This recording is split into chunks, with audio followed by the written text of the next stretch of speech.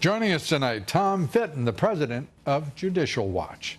Tom, good to see you. And let's start with Susan Rice trying to rationalize the Obama administration doing precisely the same thing. Well, President Trump was, his White House was targeted with illegal leaks of classified conversations with foreign leaders. They're presumptively classified. We know because we ask for this material all the time, and we can't get it because it's classified.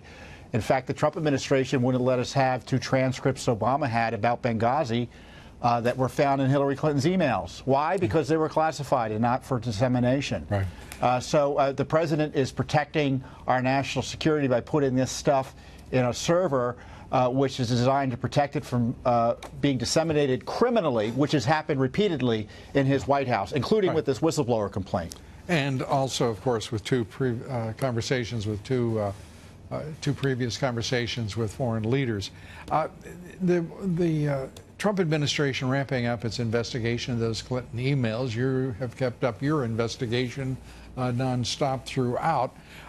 This is interesting that now 130 officials, according to the Washington Post, have been contacted by State Department investigators.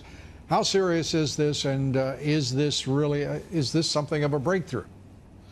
Well, it's 7 years too late. They've known about Clinton's misuse of emails for years, and they're finally getting around to asking her co-conspirators in the State Department that seemingly were mishandling classified information by sending it around willy-nilly, contrary to the rules and regulations and law. And now they're complaining about it to the Washington Post.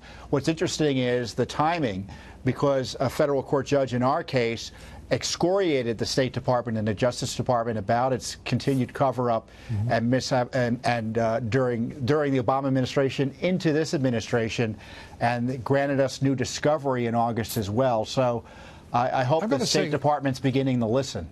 You know, I have to say, you and Judicial Watch are doing amazing work, but the time that it takes to get a response. Timeliness is also critically important, as you know better than nearly anyone.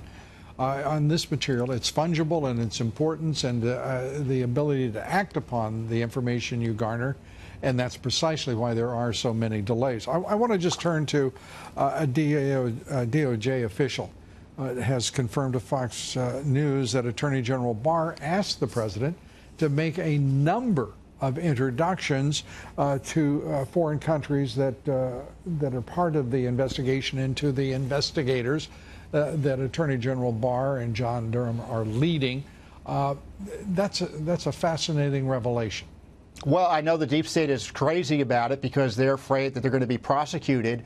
But I applaud the president for making these calls. He should be calling the foreign leaders and the foreign governments involved in the illegal targeting of him and his associates and the abuses of our powers, of the powers that we give our government under our intelligence laws to spy on him and others in concert with these foreign nationals. He should be calling them up, and frankly, he should call the Ukrainians up and make sure they actually are investigating this scandal. They want to freeze the coup cabal and the Democratic Party implicated in this criminal activity. They want to freeze the Justice Department from doing anything to hold them to account. And that's why they're abusing the law, pursuing the coup against Trump now through this fraudulent impeachment process and these illegal leaks disguised as a whistleblower complaint.